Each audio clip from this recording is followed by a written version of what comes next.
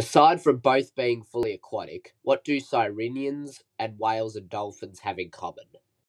If you said very little or nothing at all, then you'd actually be pretty close, as both organisms are extremely distantly related.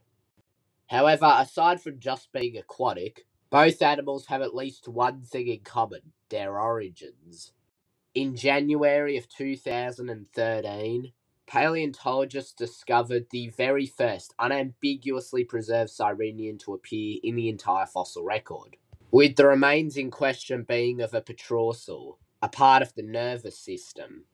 Unfortunately, a paper describing these bones and assigning them a genus or even a species is yet to be published. But we do know that the fossil dates to 50 million years ago in what is today Tunisia, showing that Sirenians likely originated in North Africa.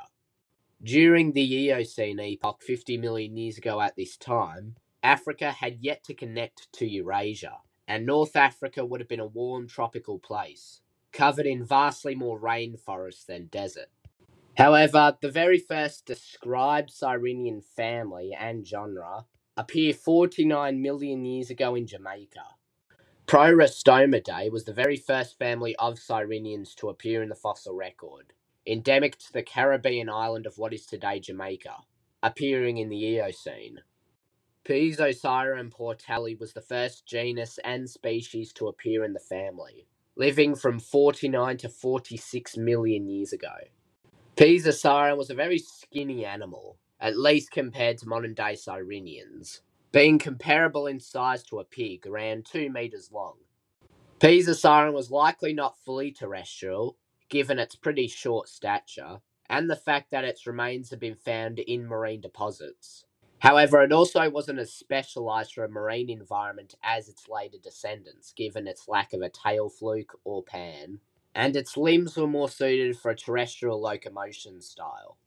Although not even closely related, Pisosiren seems to have a lot of similarities with the genus Pakicetus from Pakistan, which was a semi-aquatic whale ancestor, which shows a pretty nice transition from terrestrial to semi-aquatic to eventually aquatic.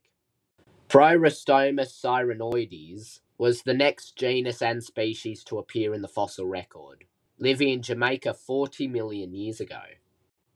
Prorestomus had a more barrel-shaped body, a more Sirenian-like snout, and shorter limbs than that of Pisosiren, likely showing somewhat of a transition. P. sirenoides had a developed nasal ridge implying a keen sense of smell, along with crown-shaped molars indicating a diet of aquatic soft vegetation.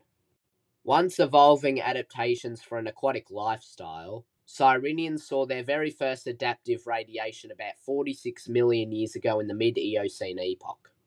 A likely descendant of Pisosiren was the genus Protosiren, which lived from 46 to 37 million years ago in the mid-Eocene epoch. Although still retaining all four limbs, Protosiren's head and body seem to have merged together, eliminating the neck of the animal, and its tail had seemingly become more disc-shaped, allowing for better underwater propulsion. Protosiren also had a pretty wide range, from Florida, South and North Carolina, Egypt, France, Germany, Hungary, India, and Pakistan, implying that it was almost fully aquatic. The first subfamily of Sirenians I could find online to appear in the fossil record was Halotheriinae, which I discussed in my video on dugongs. Eotheroides was the very first Sirenian to be fully suited to an aquatic mode of life, having completely lost its two back limbs.